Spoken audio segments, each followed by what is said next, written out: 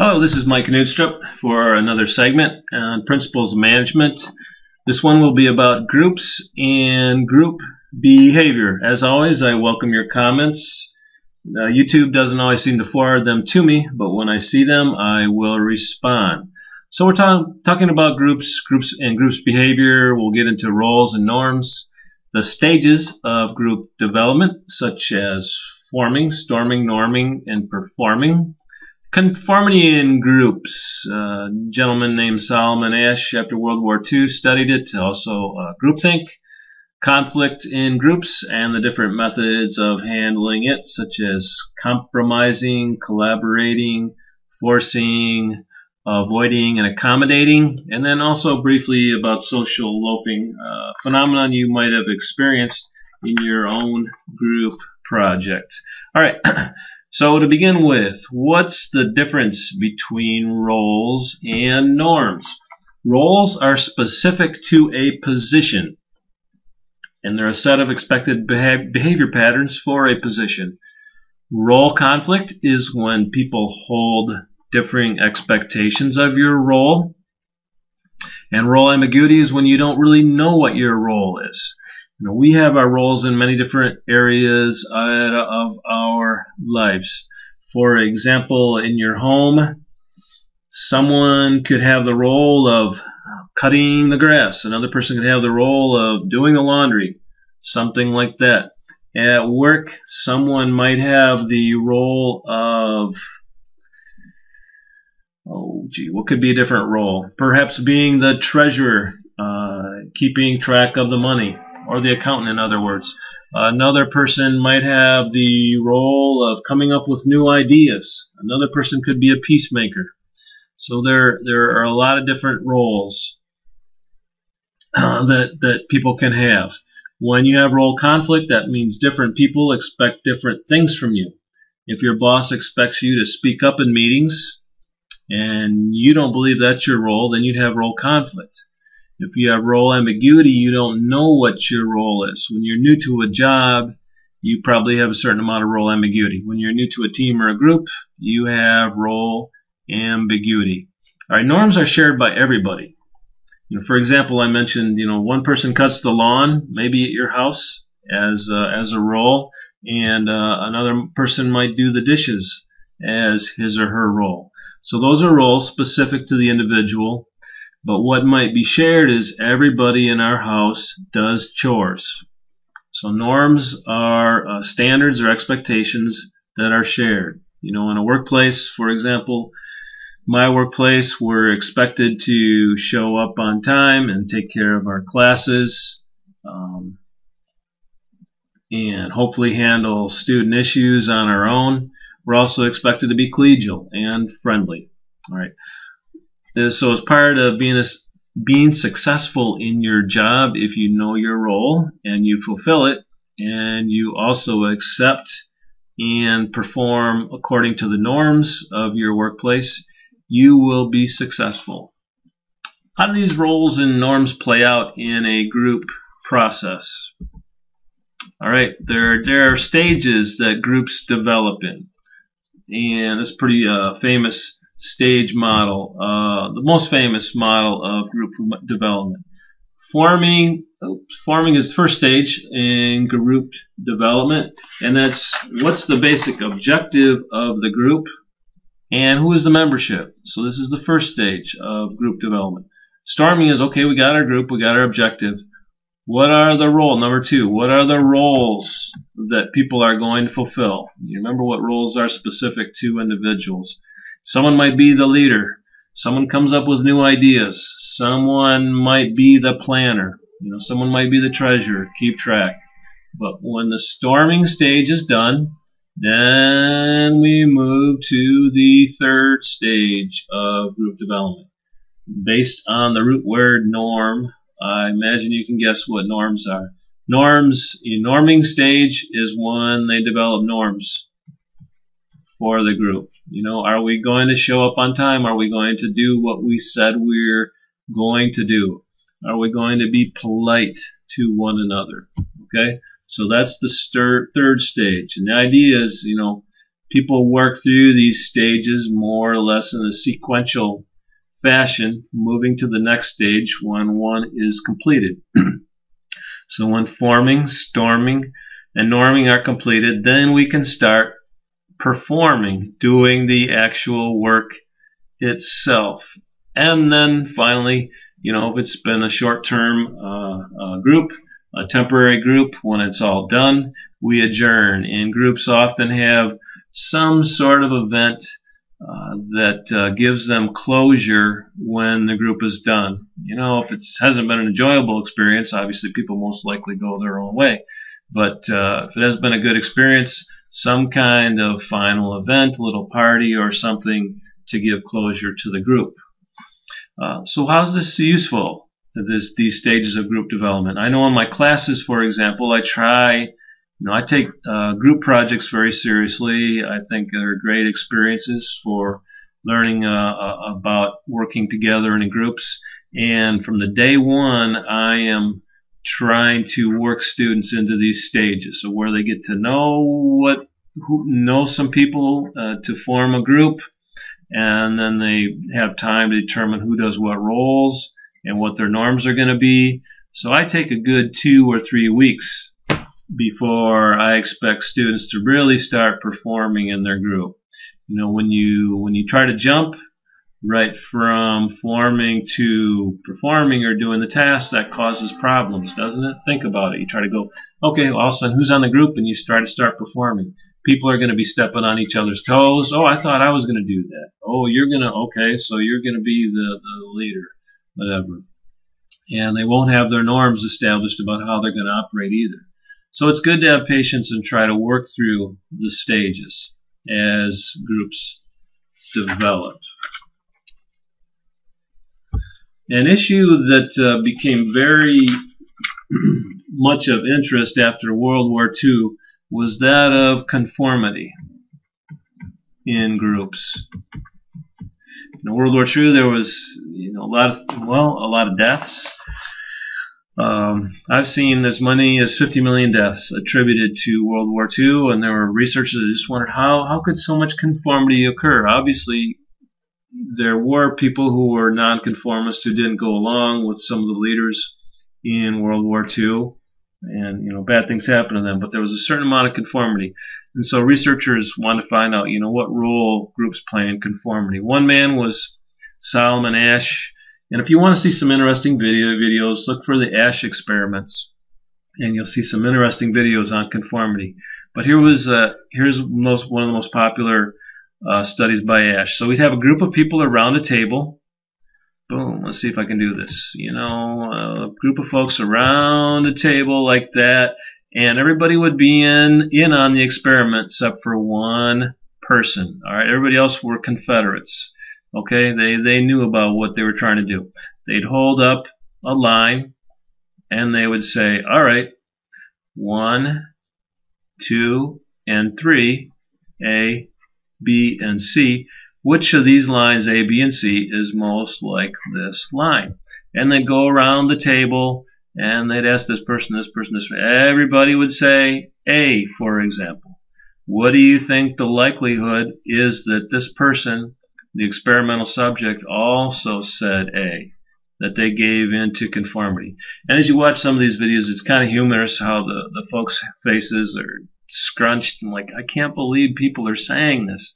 And yet at the same time, they would go along with it. So about 1/3 of the time, or 33% of the time, 30% of the time, the people would go along with the group, even though they knew it was wrong. And this was a rather surprising aspect. Some people might think, well, gee, 33, should have been even higher. So that does show some individuality. Anyway, this demonstrated, one of the experiments that demonstrated the influence of others and conformity. Another surprising incident is that if one of these person breaks from the group and says B, for example, pretty much the person that this other person tends to go with their conscience and go along as well. So when there's unanimity in conformity, it tends to be about 33%. But this dynamic breaks down if one person doesn't go along. So next time, when you're in a conforming group situation, maybe even gently, you can go against the flow if you think it's the right thing, and maybe see what happens with the group dynamics. But conformity became a very pressing concern of interest after World War II. Another phenomena of groupthink, group conformity is groupthink, and that's where there's extensive pressures on others to conform, and there might be a few people who are dissidents, but they're kind of quashed, they're pushed down to conform with what the group wants. And as a result, that everybody seems to agree, the group seems to feel rather invulnerable. Well, everybody agrees, and so groups often do more crazy things than an individual would do just because they have that appearance of unanimity. All right, so they feel kind of invulnerable, and there's often a stereotyping of outsiders, all right, in this process that makes it easier to act against them. There's not like a common enemy to unite, as the saying goes. I know when I was an undergrad, certainly I was a part of groupthink, where I was part of a group of guys, and we did things that maybe weren't so appropriate. Oftentimes on a Friday night, something like that. But a particular interest is, how do we reduce groupthink, right? Because bad things happen oftentimes when groupthink occurs. People will do much worse things in a group, if they all seem to agree, than they would as an individual. So how do you reduce groupthink? Well, this has been studied quite a bit.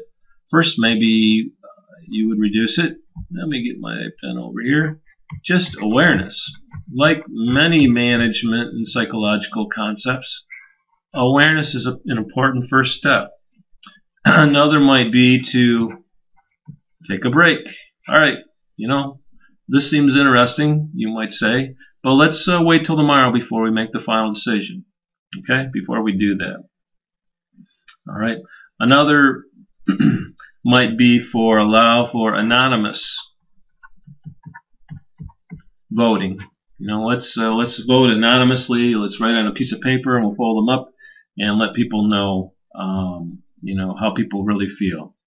Another one is kind of a fancy word. They call it devil's advocate, or maybe appoint a contrarian, someone to take a contrary view. And if you point, some groups have that person naturally, and they feel like a stick in the mud, and people get tired of it. But if you rotate that group membership, then that should not occur. But groupthink, common thing that happens. There have been some famous examples of groupthink in I believe it was 1986, maybe it was, in the American Space Shuttle Challenger.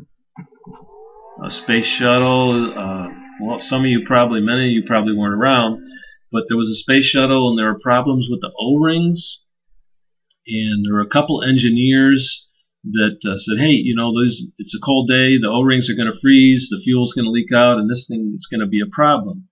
But they'd already delayed the flight for the Challenger several times, so there was a lot of pressure on them to go ahead. And unfortunately, if you want to see a very disastrous video, look up Space Shuttle Challenger on YouTube. And I hope I got the date and the exact term right, but you'll see a very tragic explosion of an American spacecraft. There are other examples of groupthink, and you can find them if you look them up on Google. Okay. Another element of groups is, how do we resolve conflict in groups? It depends on how assertive and how cooperative we want to be, and what the issues might be. All right. For example, if we're very cooperative, we might just accommodate. And when would we do this? When would we just accommodate? Accommodate means, okay, I'm giving you it. You want it, you got it. Maybe when we're weak in power, or it's not an important issue, or maybe, someday you want to do a trade-off. That's when you might practice accommodating.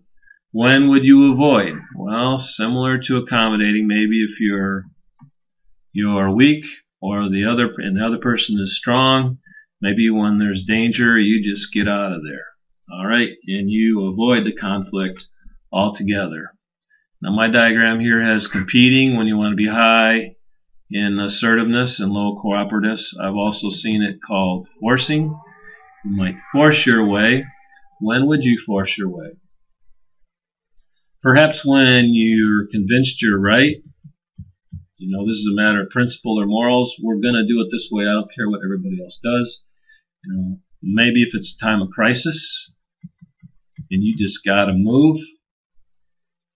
Or there might be, all right, you might be the strong party. It's like, you know, I'm just getting my way this time. Of particular interest to folks are these two right here, compromising and collaborating. A little difficult to differentiate, but in general, compromising was where you meet somebody somewhere along halfway. All right. Often, compromising generally occurs when there's only one issue. Let's say you're selling something, and the only issue is price. In America, that's dollars. Where you're at, probably could be something different.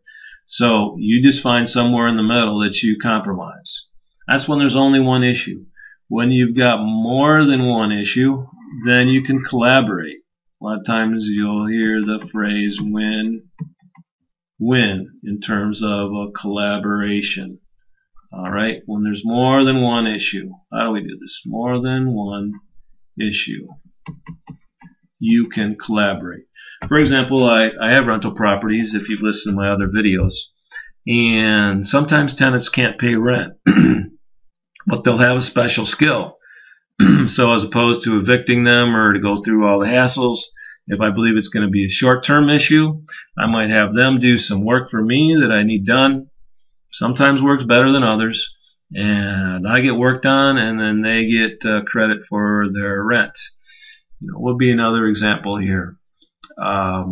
Let's say you got office space, one window, and a lot of space.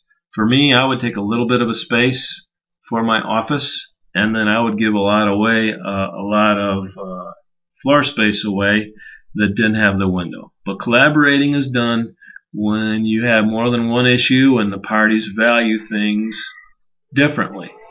Somebody in an office might value a lot of square footage, and another person might value having a window. So the one person would take a little bit of space with a window, and the other would get a lot of square footage.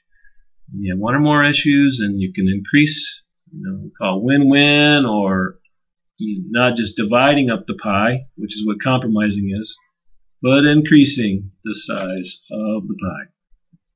All right, last thing I want to speak about here, just briefly, is social loafing, a very common aspect in groups. And if you've had group projects or at your workplace, you probably noticed this. The larger the group gets, the less each individual group member tends to do. So, what do you do about social loafing? I had a couple guys doing some work for me, and alone they were awesome. But once the two of them joined up, one would watch and the other would work, and then flip-flop, another one would watch and give directions while the other worked. All right, so basically two people doing the work of one. I have students complain in their groups. Generally, I've found that group sizes in my classes of about 3 to 4 people are optimal. After that, 5 and 6, someone gets left out. I don't know if it's the structure of the group, how they've structured it or whatever, but the larger the group gets, the more likely you're going to have social loafing. So what are some things you can do? Well, what I try to do is try to have people assigned to specific tasks with specific deadlines.